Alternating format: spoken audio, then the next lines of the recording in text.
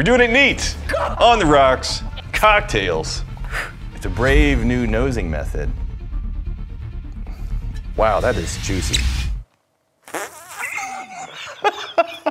It totally sprayed me. Get the f out of here. It just sprayed.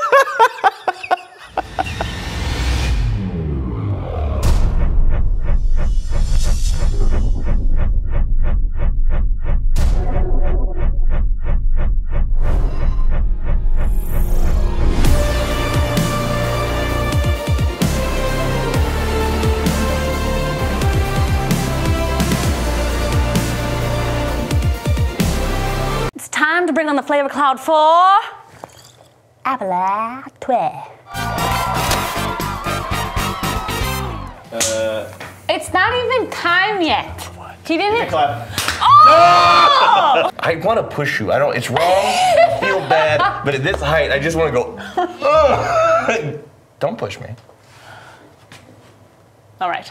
Ladies and gentlemen, welcome to the Flavor Cloud. I am your cloud boy, Fancy Dan. Please flip a Glen coin to see who's going first in the game. New Glen coin design for the MBs and the Patreon. This is coming to you guys. Freaking sweet.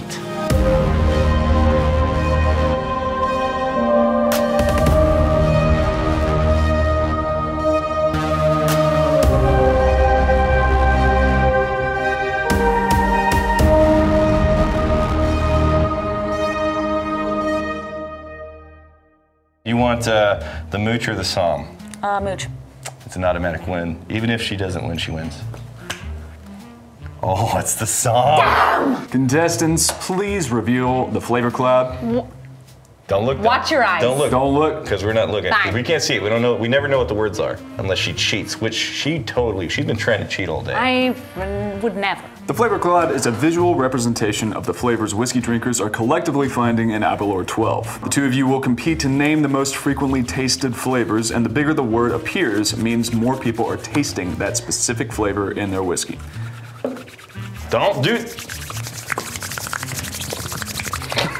It's a race to see who can huff it. This time, we're doing a speed round, ladies and gentlemen. By the way, Daniel's not here because he's got shit to do. So my flawless record shall be maintained by me defeating you. Flawless record. I don't know about that. Flawless. My record is also flawless because I've never lost. Or You never played. Whenever you are confident, please lock in your flavors and send them to me. Okay. What's his name again? All three of them? All three of them. Okay. I mean, let's be honest. I'm going to win. So. Hold on. Before you say it, can I edit? No. No. Remember though, you do have a veto. If either of you want to use one flavor to nix on the other person, right. you know, strike those points. Okay. Rex, your first flavor in this lineup was fruity, worth 6 points. No, that's why. But here's the thing, though. Take the Y off. Wait, Just take the Y off. No. Just take the Y off. No, he put a Y. No, it was a typo. He put a Y. No, it was a typo. You're supposed to check yourself before you wreck yourself. She is correct. You have wrecked yourself. Meanwhile, Yeah. Brianna, Yes. your first flavor that you sent me was fig, worth 8 points. Damn. Still more than yours. Shut up. Rex, your second flavor that you sent me, a general malt, Yeah. worth 46 points. See, not malty. It's supposed to be fruit, malt, and then it's fine. It's Okay, fine. mine It's fine. next. Brianna, your second flavor that you sent me, fruit, worth 97 points. Oh! And we get a veto. Thank you. Oh, really? He's vetoing. Okay, that's a all veto. right. That's nothing. All right, what's your replacement flavor? Let's do Ardbeg. Ardbeg? Yeah. For Brianna, it's worth 102 points. Oh, come on, man. What the hell? Thank you, Cult of Ardbeg. Screw you guys so much. The third and final flavor from Rex Williams is peach, Again, it was too granular, it's too narrow. worth a whopping 3 points. There was a peach in. Wow. Bringing his total, without a veto, to 55 points. There is a bit of peach in here, though. I know. Brianna, your top flavor listed was honey, Oh, you did honey? Why did not do? Worth 108 points. Oh! You got smoked. Bringing Brianna's total score to 228 points. Yes. I'm just basking in this glory. I'm a winner. You're a loser. You suck. I rule. That doesn't rhyme. Hey, you want to see what the flavor cloud is? I do think you cheated, by the way. It's fine. It's fine. It's fine. I did not cheat. There's no honor in cheating. Look at Car. Whoa, yeah! So fruit, which is what vanilla. I actually put. The autocorrect No. wanted to do fruity, so I definitely should have won that. You should have just said yourself. I should have said tastes like me. Sherry, yeah, Vanilla. sure. Vanilla's a big one. Honey's a big one, of course. Chocolate. I wasn't getting the chocolate. Did you get the chocolate? I didn't on the nose for Okay. sure. Burnt bee ass. Burnt bee ass. There's butt honey in there somewhere too. There's butt honey? Butt honey! Oh, My wisdom is rock hard right now. I guess it's the perfect opportunity for us to consider this week's sponsor. Yes. She is rock hard. This episode brought to you by NordVPN. Thank you for sponsoring NordVPN. And with this money, we're going to be able to do some ridiculous things that have nothing to do with Nord, as long as I tell you a few key things that are actually really cool. Like VPNs, they hide your IP address and they encrypt your traffic, so you can do really cool things like go to these streaming services, Netflix and whatnot, and being able to access a lot of things that are gated off because you're in the wrong country. It opens up the door to a lot of really great content. Beyond that, right now, Nord is introducing their threat protection, which is a whole nother layer of security. You can make sure that you're not getting malware very quickly and easily, like a push of a button on your desktop. Intrusive ads are no longer an issue, and tracking. Who likes to get tracked? And the threat detection suite doesn't have to work with the VPN. Even if you're not using the VPN, you still have access to all of those tools. If you want to try out Nord, you go to nordvpn.com/whiskeytribe for a huge discount on a 2-year plan and 1 month free. Now, I think this is an excellent time for us to use these resources from our sponsor to bring to life one of the flavor notes here. Let's choose, what do we got? We got fruit. No. We got with honey. No. Oh, what is this? I must know what this flavor tastes like. Hey Fancy Dan, you're the most impressive physical specimen that I've ever met in my life. Can you show me exercises to get my shorts sweaty? I can help you.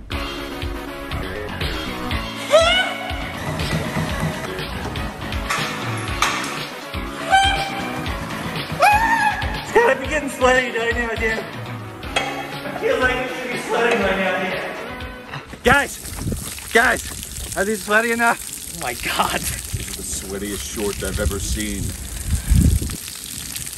So we asked the Magnificent Bastards, how do you prefer to drink Aberlour 12? Neat, doing it 81%, no ice. On the rocks with a bit of ice, it's 15%, in a cocktail 5%. This is definitely predominantly in a neat words high. Most people are drinking it neat. You don't play that game. I still won though. Aberlour on the rocks. Yeah. You want me to pour yours? Sure. Oh, look. Glug, glug, glug, glug, glug, glug, glug. You want me to pour yours for you? Give me a bit more than that. Okay. Blub, blub, blub, blub, blub, blub. Oh, it's still nice and fruity sweet. Yeah. That shows up. There is a, like a decaying leaves musty note that's a little bit stronger than I remember being on the neat pour. Okay. How far away are you from a neat pour? I already know the answer to that. A minute and seconds. Yeah, you just did. Yeah. Okay. I hope this sweetness maintains on the taste. Oh no, that's mostly sweet with a little bit of a zing towards the back. It holds up. I like the hell out of that on the rocks. It's a little, I don't like how it finished though. yeah, I was gonna say it's a little tannic, metallic at In the end. finish. Yeah, eventually it gets there. It is But leading up to that, it's really nice. 40%, so Wow. for that being that low, to still hold up Yeah. to rocks, that's pretty good. That is impressive because it was sitting in here for like a couple of minutes before we actually started recording. But it's actually chilled at this point. It's cold. And not overly candied, even with the watering down. It didn't just get pure, simple sweetness. It's still got some classic notes. 2/3 of it holds up very nicely. Don't like how it landed on the finish. But yeah, it's a very good candidate. I wouldn't have thought that. It's a very good candidate for an on the rocks pour. You want to do a cocktail? Sure. You don't get to though. I'm gonna make it. No, we're training Brianna. Oh, you're gonna make it. You wanna give her notes on how to do it? You can't do that either. Drink it? Because at this point she knows more than you. Oh, okay. How about you make it and she tells you what you're doing wrong step by step? You suck. You're terrible. You ready? Yep. Are you ready? Super easy. I'm gonna assume. Whoa, let's not overdo it. Okay. Well, it should be 2 ounces. That was a little under. Oh, okay. There you go. Yeah. Whoa.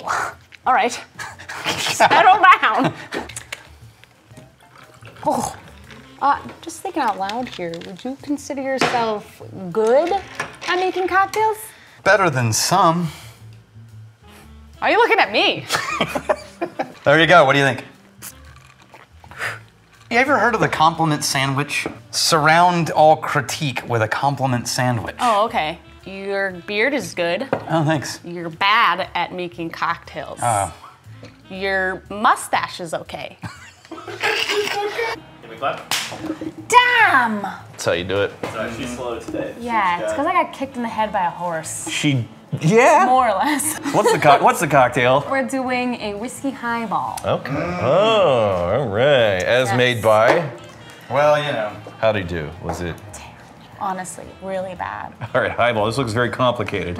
What's in the Yeah, highball? so what's in it? It's just the Aberlour. Am I saying that right? Close enough. Aberlour. You did get kicked in the head.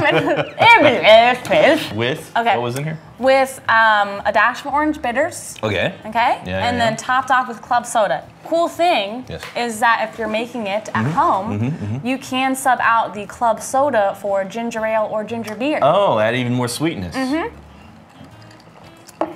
I like that. Yeah, that's really nice. The Scotch flavors come through, but it's a little bit watery, obviously. Yes. So there's a difference between putting a Scotch on the rocks and then it just gets so diluted and watered down that you're just getting a thin little wispy character of the Scotch. Right. Something about the the carbonated water, the soda water, does fill in a lot of those gaps. You still get the sweetness, but kind of the bitterness of that soda water fills it in nicely. Yeah. It's refreshing. It's crisp. very refreshing. Yeah. You're still wanting to taste whiskey, Yeah. but be And there's, refreshed. something about that sweetness becomes less fruity than it is on the neat pour. Yeah. In this version, it becomes a little bit more about that floral sweetness. Yeah. It doesn't get much simpler than this when it comes to cocktails, but Aberlour stood up nicely. I can still recognize some things in the Aberlour 12 that I really enjoy, but it gives me like a fresh, crisp, bright, refreshing angle. Yeah, the orange bitters keep that like fruitiness just a little bit. Hello. You know what I like? Highballs. You know what happens when nobody else drinks their highball? Finger guns. Don't judge me. All right, if you like that Aberlour I'm not ready for it yet. Hang on a second. All right, no. Wait for my cue. If you like Aberlour 12 Sherry Cask Scotch, that hefty combination of Oloroso and Pedro, your next thing that you should try is Glendronach. Glendronach is about a 40-minute drive to the east of the Aberlour distillery. Now, Glendronach is to Aberlour that similar family. No! Glendronach is to Aberlour. It's the same, like, really heavily sherried malt that you get in that region of Scotland. But instead of that more direction of creamy almond note that you get in the Aberlour, it's got all of those almonds, but it also has more of an accent in the direction of plum and fig. And a little bit more mustiness, like fall leaves and vegetation. Yeah. So I'm gonna say most people thought this was 3 out of 5 stars. Bam. There we go, 51% say it's 3 out of 5 stars. 1 star, 4% of the people think it's horrible. 2 stars, 10% think it's meh. 3 stars, 51%. 4 stars think it's great at 30%, and 5 stars, magnificent in every way at 5%. Okay, that's a bye. Okay, top comment for the star rating. Looks like Tim Cook, Aberlour 12 is excellent, but the Aberlour Abenade is amazing, outstanding, pretty much perfect. I agree, it is an exceptional whiskey, the Abenade, yeah, but the 12 is a good way to get your foot in the door. So in the comments, what whiskey do you think we should do next? We're gonna be looking at all your comments, we're gonna be choosing 5 and putting them in the YouTube community tab. So in the community tab of this channel, you're gonna see like polls and voting and messages from us. In that tab, you can see what whiskey should be next, and I would not talk this slowly if it weren't for 2 highballs. They were good, good job. Thank you. You're welcome. So we got some kind of steamroller type thing rented today. I'm sure that's not what it's called, but it's here. So I want to see who comes out on top between a steamroller type thing and a 5-gallon whiskey barrel. There's no reason. Just curious to see what happens. This is a spent barrel. I had Bud Light to see what happens, so nothing good. I think this is a fitting fate.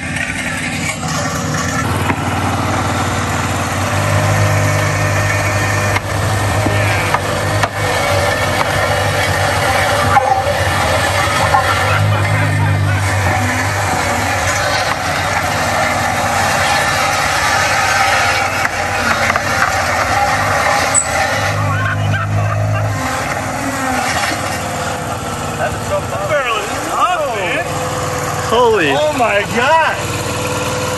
That barrel said, no, I'm not getting destroyed. I think Whiskey Barrel 1 compactor nothing.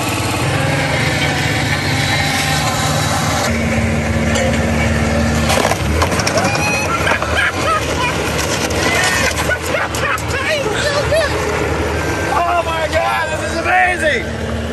Best barrel ever! Holy crap!